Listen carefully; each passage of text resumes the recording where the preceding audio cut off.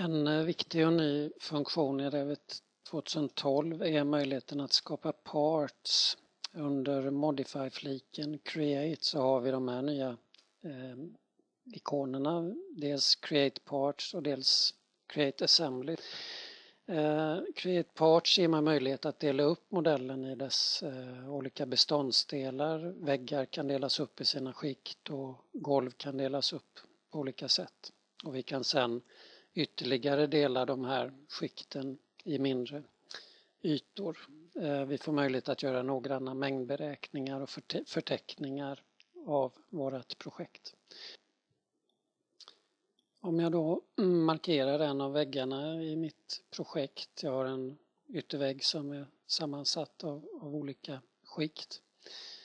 Jag kan ta en kopia av det och lägga lite vid sidan av så att vi tydligare ser hur väggen är uppbyggd och sådär. Om jag då med den väggen markerad går hit upp, Modify Walls, jag har knappen Create Parts och klickar där så ser ni att då kommer Revit att dela upp väggen och frigöra de här olika skikten. Lägg också märke till i vyinställningarna här möjligheten att styra vad som är synligt. Parts Visibility, Show Parts. Man kan också välja Show Original eller Show Both. Det styr visningen av de här. Jag får också möjlighet att välja om jag ska ha shape handles på de olika skikten, det vill säga handtag med vars hjälp jag kan ändra skiktens storlek och så. Om jag här markerar ett skikt i väggen och har shape handles aktivt, så får jag möjlighet att ta tag i de här och dra dem till olika positioner.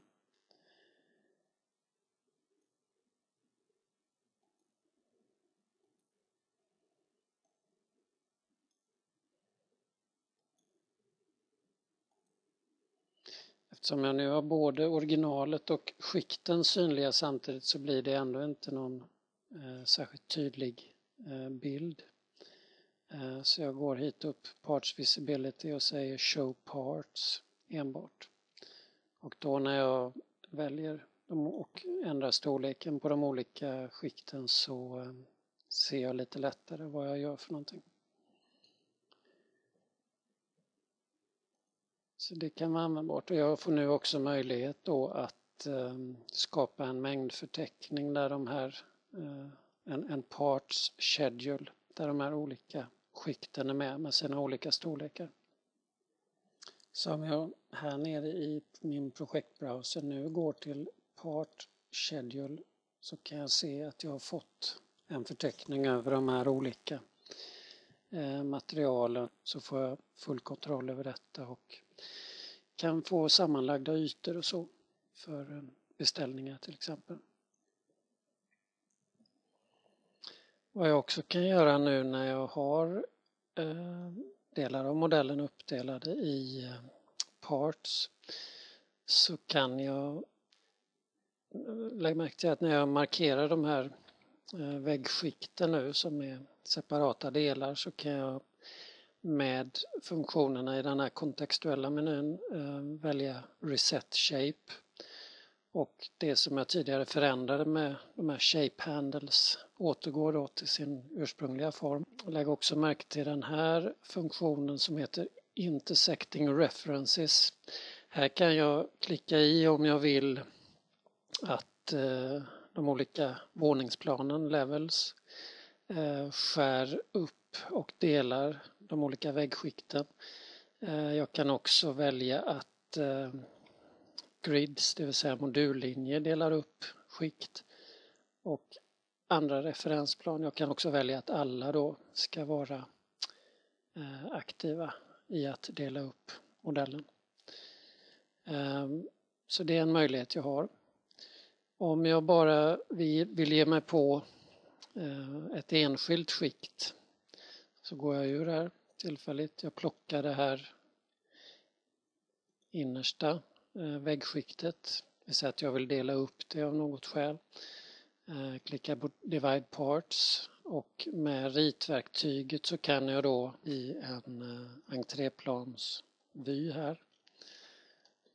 Nu kan jag med lite bättre precision rita ett snitt som delar upp väggskiktet och jag ritar då från sida till sida på den här boxen. Om jag nu ser på det i 3D-vyn igen så ser ni att jag har fått två separata delar av den här väggskiktet. Det kan ju vara användbart om jag vill hantera och visa olika material på en vägg utan att för den skull skapa ett antal olika väggtyper då för att uppnå detta. När jag nu har den ena delen av det här väggmaterialet markerat så kan jag klicka ur i inställningarna Material by Original och jag får då möjlighet att välja ett annat material på den här väggdelen.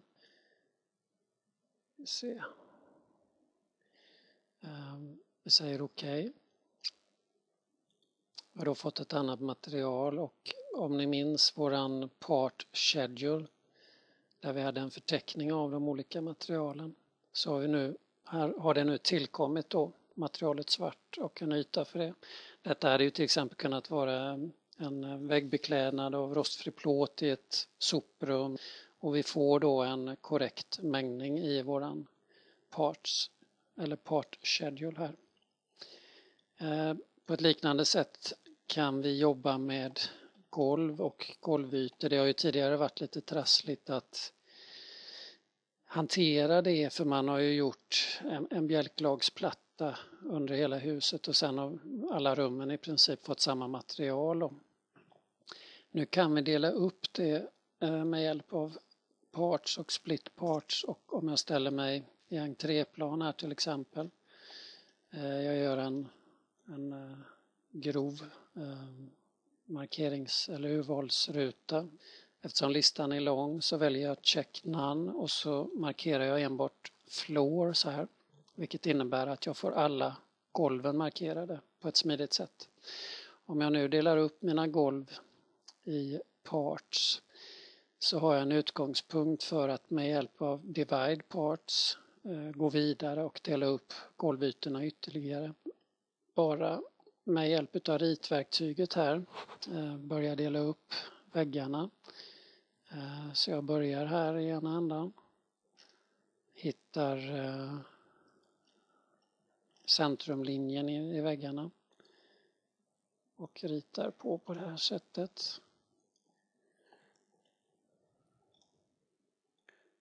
Jag försöker att gå till kanten av den här boxen som omger rummen här. Så. Och alla är inte uppdelade men som ni ser så har jag fått en golvyta här och en golvyta där som då hanteras separat i en materialförteckning. Jag kan ju också då göra en annan indelning om jag till exempel vill ha ett mönsterlagt golv här med lite olika material så kan jag dela ytan på det här sättet och få olika material och jag kan också då mängda de olika olikfärgade mattorna till exempel som ingår i den här mönsterläggningen. Så det är smidigt.